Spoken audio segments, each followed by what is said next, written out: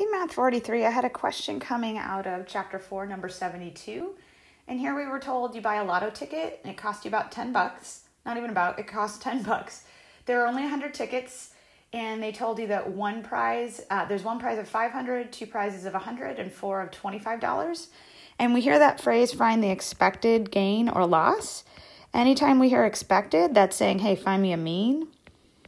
Or you could say an average, but the variable here, like with any kind of, any kind of gambling problem, right? Your variable is always the amount of money that you win. We're always interested in how much you win. So my options are I could win $500, 100, 25, or I just come out with zero. And then we'll take into account the fact that we had to spend $10 to buy the ticket anyways.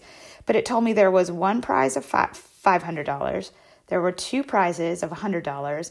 And four prizes of $25. And if we look at these numbers, right, we had 1 plus 2 plus 4. So if you think of that, that is 7 tickets that are going to pay you out.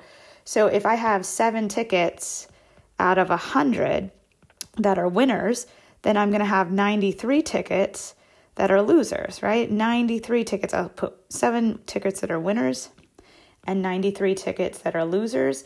And that's where you see me using the complement rule to find this probability. So now that I've made my PDF, right, because it's a discrete numerical variable, make that PDF. All right, I go ahead and I run one var stats, L1, L2, and you see that on average, I make about $8.